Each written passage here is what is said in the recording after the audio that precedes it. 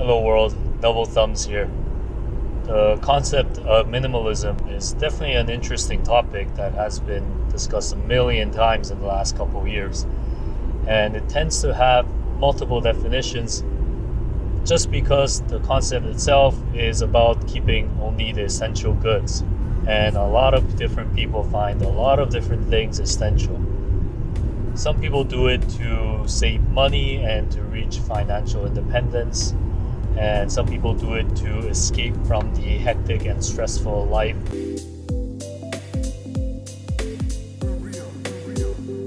Recently, I've been reading more into this concept, and it makes me think about a lot of things. Let's talk about whether this minimalist living works for most people.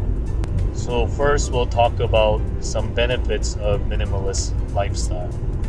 And these include that you have less worries. Because the whole concept focuses on selling everything and only keeping the things that you need, you don't have to worry about a lot of things. You worry about things breaking your belongings and your properties because you have them. If you don't own anything, or if you own very little things, you don't have to worry about them being damaged. And the second thing is that it saves a lot of money. Again, you sell everything that you don't need, and you only rarely buy things that you do need. You're gonna save a lot of money. You don't need the big mansion or the new BMW or the newest iPhone. All you need is an adequate living space and a car that works, that gets you from point A to point B, and also a smartphone that works. And the third positive is the time that you save, because you're not buying or maintaining all these properties. And with the time saved, you can spend it on things like spending time with your friends and family, or focusing on the things that make you happy. Last thing is the success. You define your own success, and you become free from what society defines as success, which are normally materialistic achievements like having $1 million, or having a fancy car, or having a high-paying job. So you're free from all of that because you're only keeping what you need, what's valuable to you. But things aren't always rainbows and sunshine in the world of minimalism either. Definitely has some flaws, and a few questions popped into my head while reading about the concept. And the first is, what if our essentials are relatively expensive and complex things? Since minimalism and minimalist living isn't about deprivation, you're supposed to still enjoy the things that you really value. But what if they're really expensive things? For myself, I like driving cars.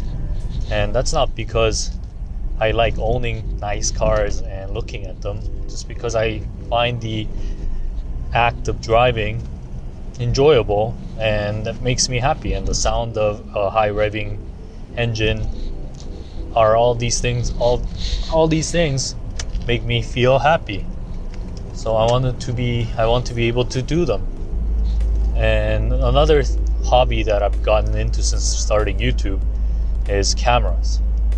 And again, I like cameras because I like producing images that are clear and sharp, and I want to keep my memories as crisp and as real as possible, not because I like owning multiple lenses and cameras.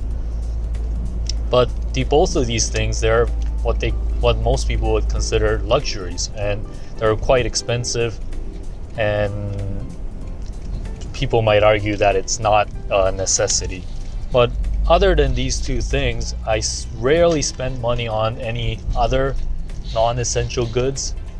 I don't go to the movies a lot, or I don't go to concerts or anything like that.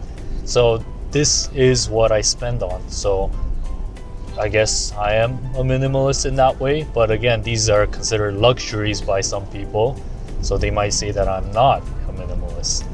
And I always take a long time to make purchases in these items. I do a long research to make sure that this item, the particular camera or the car, is worth the money that I'm spending. And I've become quite good at picking out the bang for the buck cameras and cars, I think anyways. And the second question that popped into my head was, what if we're already living pretty minimalistically? Minimalism suggests that we can save money by not spending on things that we don't need and also selling things that we don't need.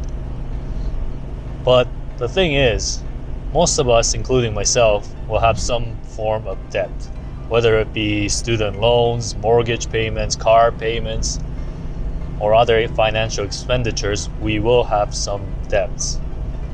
And since most of us aren't fortunate enough to get a small loan of $1 million from our families, my father gave me a small loan of $1 million. We're probably not living lavishly to begin with. And of course, everybody's different. Everyone's gonna have a different experience adopting minimalism to their life. But if you're already living pretty frugally, it might be a case of you give up a few things that you don't need but make you happy to save a few bucks. And it's not gonna have a significant impact in your life in terms of happiness, then you might really question the benefit of less is more. And the third question I had was that sometimes, in my opinion, we should focus on smart purchases rather than just getting rid of everything that you don't need. For example, if you were to buy 2 cars for about $10,000 and if you don't use one of them because it's a more niche vehicle or a summer vehicle, someone might say you're wasting that car and you really don't need that car. But I think it's a better purchase than buying an economy car that's brand new for about $10,000 that's gonna depreciate 30% off the lot. So in a way, it's more important to spend money wisely than to just try to save and save and save. Obviously, it's better to have both things happen at once, but I think, in my opinion, I'm okay with a little bit of wastage as long as I make the best purchase possible. And as I said before, I research extensively before making any purchases to make sure that I'm getting the best bang for the buck. And I'm okay with a little bit of a wastage as long as I make that perfect or value purchase. So what I take away from minimalism, I really do like the concept of selling everything and keeping only the things that you need.